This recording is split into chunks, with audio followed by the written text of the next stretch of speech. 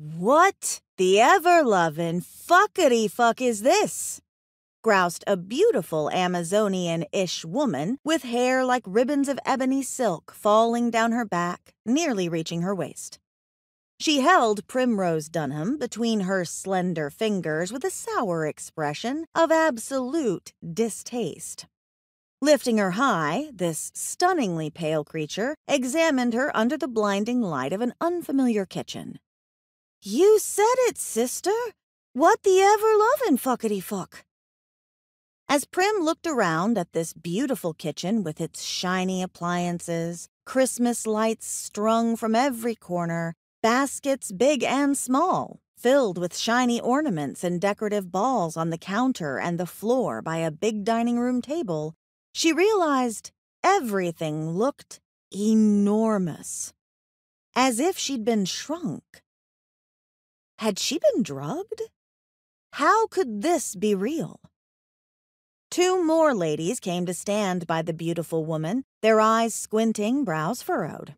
One blonde and pretty with flawless makeup, sapphire blue eyes, and bouncy beach-waved curls brushing the length of her spine. The other with chestnut brown hair, upswept and shiny, her makeup tasteful and elegant, her eyes soft and kind.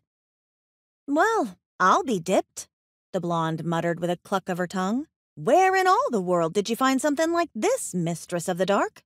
"Oh, fuck you, ass sniffer. I didn't find it. It found me. It came flying at me outside like some drunk toddler when I was with Carl and Charlie building a fucking snowman. Buzzed me in the head, so I snatched the fucker up in my hand." Yeah, she had. Like some kind of blurred fucking ninja. It had been an accident, of course. She'd zapped the pale lady in the face because she had no idea what she was doing, and with the speed of light, this alleged Mistress of the Dark had reached up and caught Primrose midair, effectively stopping her wings from moving. Because how the fuck was she supposed to know how to make goddamn wings work? She knew they were wings because she'd felt them fluttering behind her. But the bigger question still remained. How did she get wings to begin with? Jesus and shit. "Why are you catching bugs, Nina?" Ass Sniffer asked as she made a face. "Could you be any weirder than you already are?" Nina shoved Primrose in Ass Sniffer's face. "Eat a bag of dicks, Marty. I'm not catching bugs. Look at the fucking thing." "Is that a firefly? How curious that a firefly survived the snow and colder temperatures," the elegant lady said, her voice soft as she hugged a young boy of maybe 3 or 4, with skin that had a green cast to it, on her hip. "I thought they died off after the summer." The dark-haired goddess made a face, and even though it was an unattractive one, she still managed to be supermodel flawless.